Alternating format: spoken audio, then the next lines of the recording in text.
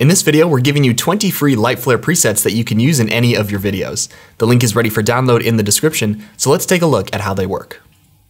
The light flares will download as a zip file to your computer. Extract that folder, and inside you'll find a single HitFilm project file, 20 composite shots, and the same number of preview images. To make things easier to see, right-click and group by type. If you'd like to look at all the flares inside HitFilm, you can open up the Radiance 3.0.hfp file. There's a composite shot called Display which shows them all. To use these flares in your projects, you'll need to import the .hfc file. Come over to the Media panel and select Import Composite Shot. Navigate to the Radiance folder and select the file for the flare you want. It'll import as its own composite. Copy or cut both the plane and the point, and paste it into your main composite. The plane is set to screen by default, but you can change it to add to make it even brighter. To move the flare around, use the point.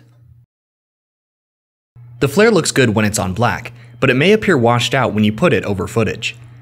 Because of this, on most of the flares I've added a curves effect at the end to boost the contrast. Just checkmark it to turn it on. Some of the flares use features which are not available in the base free version of Express, but are available inside add-on packs.